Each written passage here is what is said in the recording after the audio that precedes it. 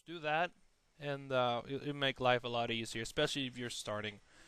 On auto pitch matching, we're gonna click disable there because we want to have that control over our songs. We don't want to virtual DJ to take over that feature, and I'm gonna go through that.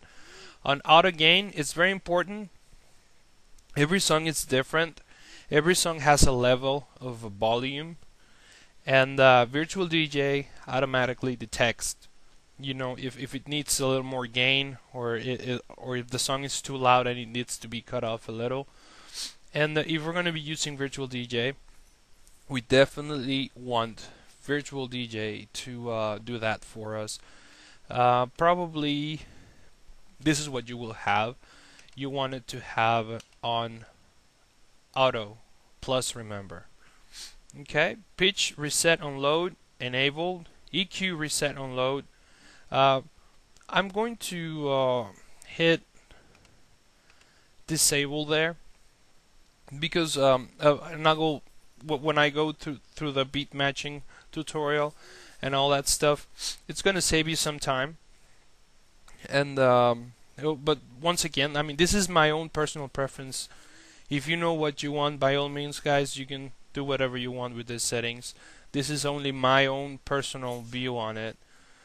Okay, effects reset on load. Yes, we don't want a break engaged or a backspin or a flanger engaged as soon as we load a track on one of our decks.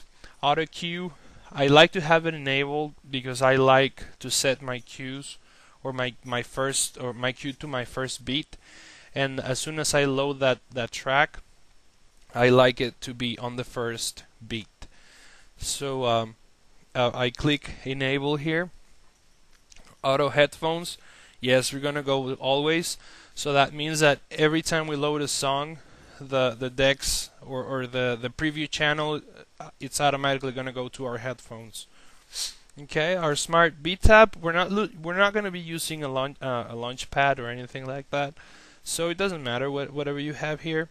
A low BPM below 80. I like to have it disabled for the simple reason that sometimes we might have songs that are so damn slow and they just clutter up our browser and it's confusing, and it just takes time to clean it up because for some of you probably already have a big collection of music, and I'll go through that in the next tutorial. We're gonna leave that auto load playlist on smart and auto save on played. Okay. Now, where it says internet, if you have an account with Virtual DJ and you use net search and music groups and all that stuff, you put your information here. Obviously, you put this check marks, the check marks here, and if you have and you know what net search is and music groups, then you know what you should be doing here. I don't have it, and I don't use it, so this is what I have. I just uncheck it. This is new for me, the iPhone and iPad. I really don't know what this is for. If you know and you think there's something that should be brought to attention, by all means, please make a video comment or post a comment or send me a message, and we can talk about it. On codecs, we're gonna leave it like that. We don't have anything to do there. Once again, I leave this performances as default. Okay, now on browser, this is how I like to have it. Okay, you're gonna have probably old check here. I like to see my volumes. I like to see my drives. Sometimes when you're playing, you download a song and you download it to the desktop. You want to be able to get to your desktop. I don't have net search. Show Genius DJ. I've never used it, but I have it there. I know I actually want to get to it and play with it. Genres, yeah, definitely. If you have your music organized by genres, it will bring it up over here actually. Um, it will show the genres. Um, your history, yeah, definitely you want to have your history, because sometimes you like, oh, I like that song that I played yesterday, and it's a very cool feature to have. I'm gonna go through that. If you use iTunes, to manage your music, yes, just click iTunes there, and it's going to import your whole iTunes library, and it makes your life a lot easier. I don't use it, but when I had a Mac, I liked to use it. It was very convenient. So I have nothing against it. It's entirely up to you. Your crates, if you're gonna create, if you're gonna make crates on Virtual DJ, yeah, just go ahead and click there. I don't use crates because I know where all my stuff is. I have my own personal way of organizing my music. Our playlist, yes, definitely we want to see our playlist and our favorites. I don't have any favorites folder. I don't have any virtual folders, and their filter folders, which I'll go through that in a second. Okay, whatever your database is, in my case, mine is on Drive G, because that's where all my music is.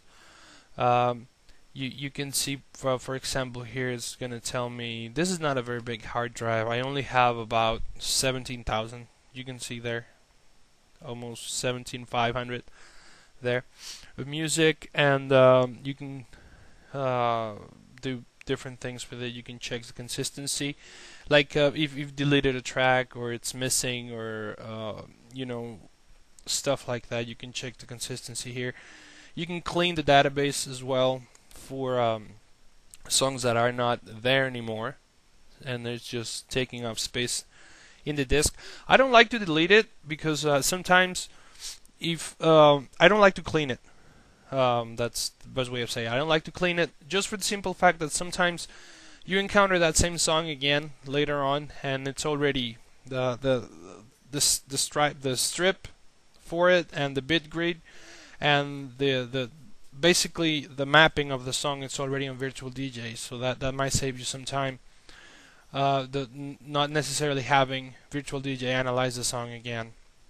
Okay, read ID3 tags. I have it enabled, and you can do whatever you want on that on these. This is I don't like to download covers. I don't use covers.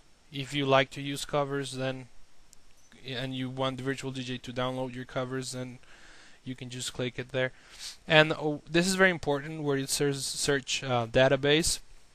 I always like to put add automatically, so that every time I change something in a folder, or every time I add a song to the library, it automatically adds it to the search database, which I'll go through that in the next video.